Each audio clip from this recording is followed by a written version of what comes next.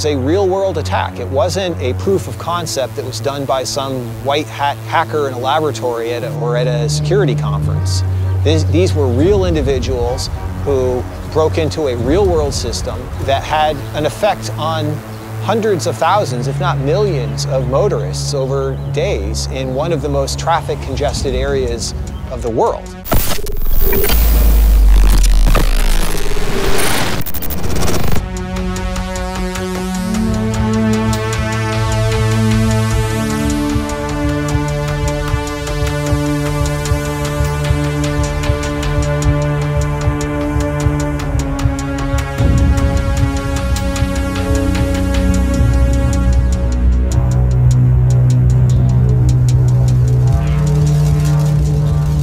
I think LA has an excellent transportation system. We're thought of as the center of car culture in the US.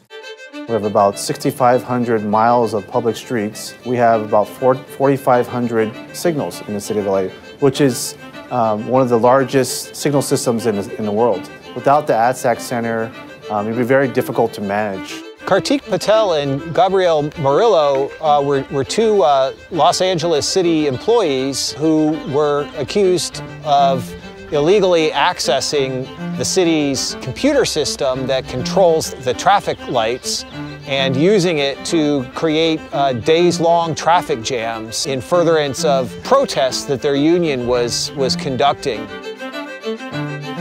On the surface of it, it sounds really, really sexy, like Italian job. Right? It sounds really, really sexy. At the time of the August 21st incident, I was working in the ADSAC Control Center where I was in charge of the engineers. I was kind of like the manager of implementing and maintaining that whole system. So I in particular was accused of disconnecting signals and causing some kind of traffic backup. We lost communication from our centralized control center to these 4 signals. Just by the fact that I was on the system and very few people have remote access, that they felt that I got on there to do something kind of fishy. My name is James E. Blatt. I'm a criminal defense attorney in Los Angeles, and I was representing Mr. Gabriel Murillo. He was the key person in developing ADSAC, the Automated Traffic System and Control Center. He was the main troubleshooter, the developer, the inventor. My name's Sammy Kamkar. I'm a security researcher and computer hacker. Some of these control systems that are controlling our utilities, our traffic, are really prone to hacking. They're prone to vulnerabilities, default passwords, they're on the internet when they shouldn't be. The only pro that I can see from actually these systems being hacked is demonstrating how possible it is. If someone presses a wrong keystroke, they can put hundreds of signals on flash in 30 seconds. If we wanted to make, say, Venice a highway, we would go 180-second green, we can go bam, bam, bam, bam, and we can do that just from a computer screen. It's a very, very, very efficient system, and it's one of those where if there was some kind of problem with it, and if it went down, then you'd really see the value of it, because you'd see a lot more gridlock everywhere. They have a program called the Graphic User Interface to monitor and control the traffic light system. Well, that particular program had been shut down. 4 of the major arteries, the lights were not working. There wasn't any significant difficulties in this matter, but it took 3 or 4 days to get the bugs out of the system. The hacks that these 2 individuals are alleged to have carried out is exactly the type of thing that security researchers have been warning about for a better part of a decade. I'm not familiar with all the different firewalls and different things we have, but we're comfortable with the level of security we have here. Now, given that they were able to impact only 4 intersections, and they increased a great deal of aggregate delay on the arterials, affecting only 4 intersections out of, I don't know, roughly 4,400 or so. But whatever their message was, they weren't actually trying to bring the system to their knees. I think we really dodged a bullet there. In the city, every signal has its own secure system in such a way where if someone tries to change the signals and it's beyond the programming, it won't let it. Someone may make it inconvenient for the motoring public, but it wouldn't be an unsafe situation. You're creating potentially a dangerous situation where you shut down a particular bridge or access to a freeway, where lives could be lost. Had the individuals responsible been fundamentally malicious in what they were trying to do, they could have caused an enormous amount of delay system-wide. But it was also a little bit of an inoculation. It allowed us to begin to develop the immunity necessary to protect ourselves against more dramatic infections.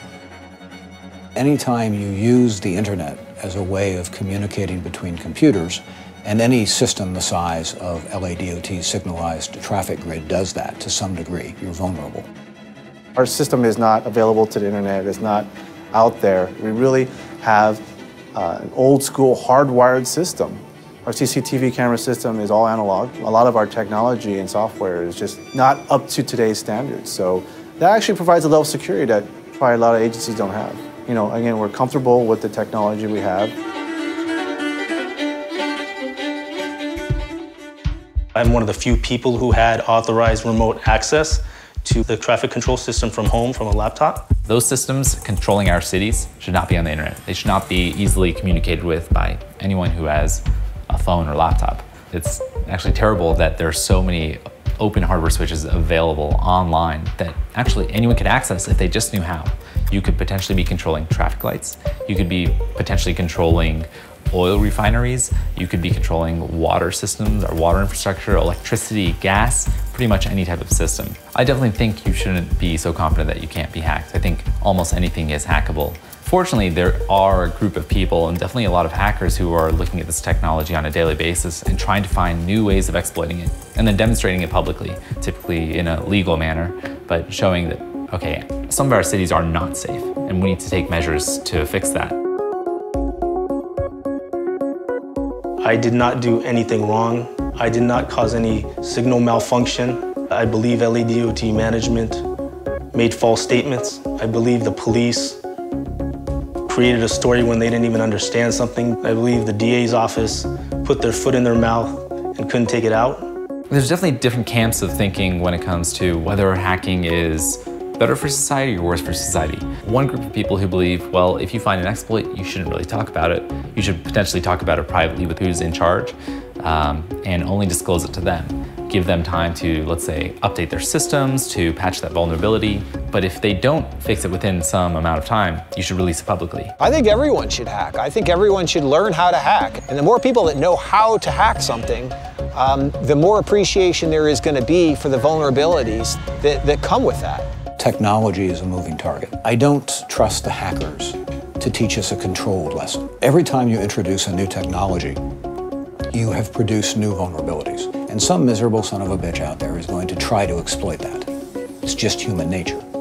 Securities need desperately to hire outside auditors, people that will come in and perform what's called a penetration test to actually test the limits and the security of the systems the cities are using. Exposing some of the things that can be hacked and how they can be hacked and really alter anything, it really gets other people to work together to sort of rally up and fix some of these issues. There are good guy hackers out there, and some of the solution can be crowdsourced. If you're willing to live with the outcome, then go ahead and serve the greater good and break the rule.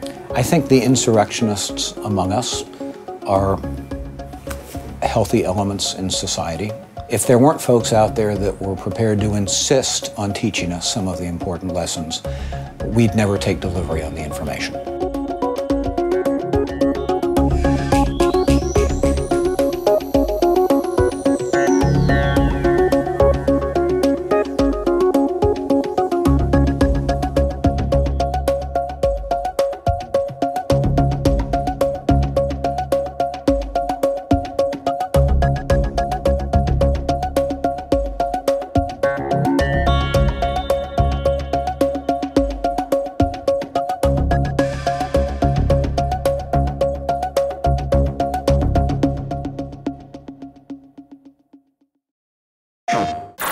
Hacking never ended lives. Until that day. Now I'm coming for them. You want revenge? This phone can turn the city into a weapon.